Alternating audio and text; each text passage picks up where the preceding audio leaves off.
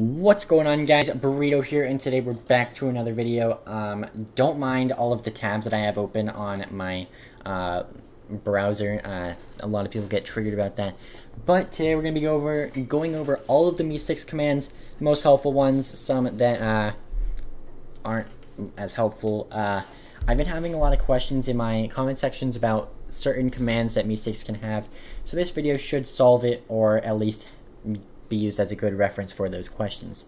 So I'm going to be going over all of the commands, reading all the summaries, and the most helpful once again. So delete bot messages, obviously deletes bot messages. Then Mee6 comes with warning commands, because Mee6 is more of a moderation bot, meaning Mee6 will help clean up your server and help keep it clean. So if someone is breaking the rules, it will warn them if you have it set to that. You guys can check out my Mee6 videos in the description, and if you just want to warn someone, then you can obviously give them that warning, and you can give them up to 3 warnings, and then depending on if they get another warning after that, that is your level of consequences. Then the plugin commands, so these have to do with levels and stuff. You can do exclamation point levels, and then it gives you a link to the leaderboard showing who is the most XP, who has the most levels, stuff like that. You can give rank or exclamation point rank to any user to see what they are if you're having a contest or just generally curious. And now these are the moderation plugin commands, so these are probably going to be the most helpful.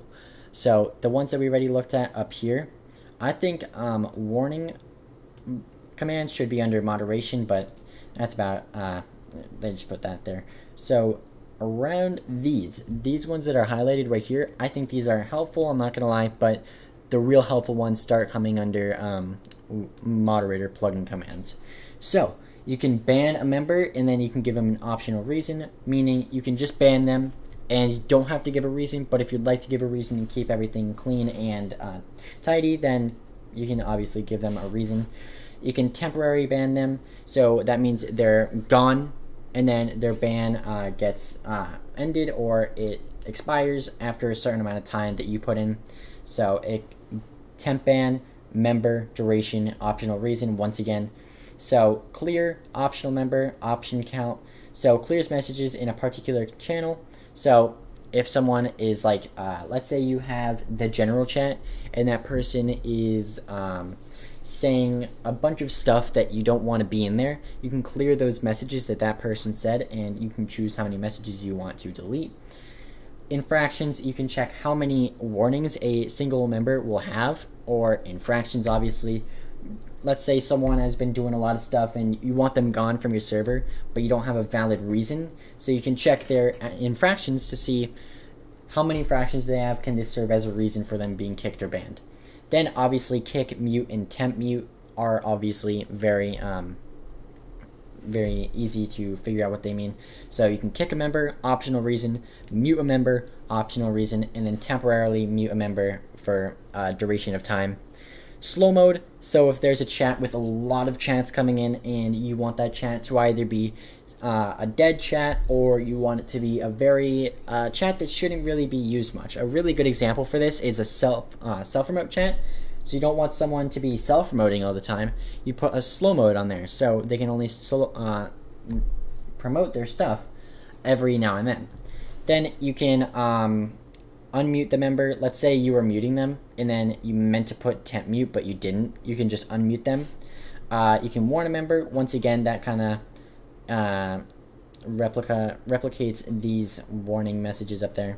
And then you can do the regular search plugin commands. So once again, I'm just going to say this. These up here, oh shoot, not these, right here. So right there. The highlighted ones on my screen right now, if you want to take a screenshot or whatever, I think these are the most helpful. So now we're going to be going on to more of the general search plugin commands. You can do an anime search, an Imgur search, pretty much searches for memes on Imgur or Imgur.com. Manga search for any manga on Kitsu.io. Pokemon Twitch, Urban, and YouTube. Urban pretty much just searches something in the Urban Dictionary. I'm not really sure what manga is, but it searches for that. So these two I'm not really familiar with. I know what a meme is, obviously, but I've just never used. I haven't used anime, Imgur, manga, Pokemon, Twitch, Urban, or I have used YouTube. So those I don't really find helpful because I don't use them that much, but they can be found helpful to other people. So I found these on a random website. That's literally the name of the website. So I hope this video was helpful to you guys. If you guys have any questions, ask them in the description below. This is Ultimate Burrito from Ultimate Gaming Lounge, and I hope you guys have an ultimate day. I'll see you later.